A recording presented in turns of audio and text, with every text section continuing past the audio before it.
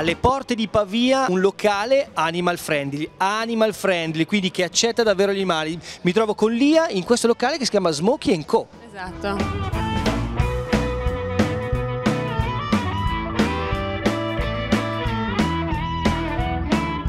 Come mai Smokey&Co? Siccome il locale è improntato sul discorso sport ed è una sorta di sport bar grill americano, è una steakhouse, abbiamo trovato Smokey Joe, che è un famoso giocatore di baseball. Abbiamo usato solo il suo cognome, ma &Co significa semplicemente il fatto che non solo lui, perché qua si trattano un po' tutti gli sport americani, per cui ovviamente il baseball, ma poi anche il football, l'hockey, il basket, tutto quello che è sport americano. Infatti ho notato che ci sono veramente tantissimi quadri, ho visto anche una pallina da baseball firmata, autografata, rigorosamente autografata. Sì, ci sono tutta una serie di cose che arrivano direttamente dagli Stati Uniti che abbiamo preso noi o comunque ci siamo fatti portare, quindi la maggior parte di quello che c'è qua arriva direttamente da là. Senti, qua un vegetariano. Ci sono delle opzioni vegetariane, c'è anche un hamburger vegetariano che però è come gli hamburger di carne, è fatto in casa da noi, quindi è una produzione propria, e poi ci sono, non so, una serie di insalatone, tutta una serie di antipasti, per cui non è poco quello che può mangiare un vegetariano.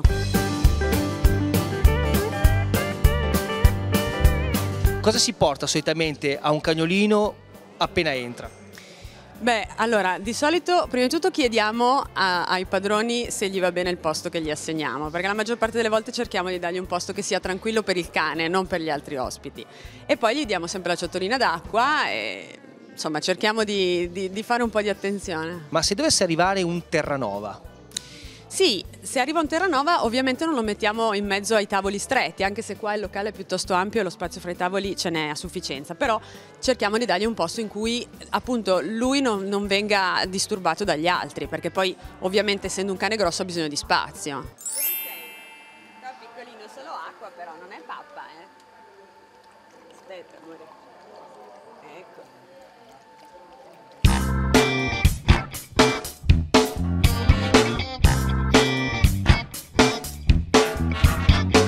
La posizione di questo locale è facile, nel senso che comunque siamo sulla Vigentina, per cui sia da Milano che da Pavia è una strada sostanzialmente dritta e oltretutto c'è il parcheggio, quindi in realtà dal punto di vista dello spostamento non ci sono problemi. Clienti con gli animali? Fammi una media. Ma io direi che quasi tutte le sere ci sono animali. Ti consegniamo il bollino dell'Italia di ARTU. Verrai censita nel nostro portale di Cani Gatti TV Channel, lo applichiamo, andiamo ad applicarlo fuori, mi raccomando ragazzi, noi ci vediamo alla prossima puntata sempre qui su Cani Gatti TV Channel. Ciao!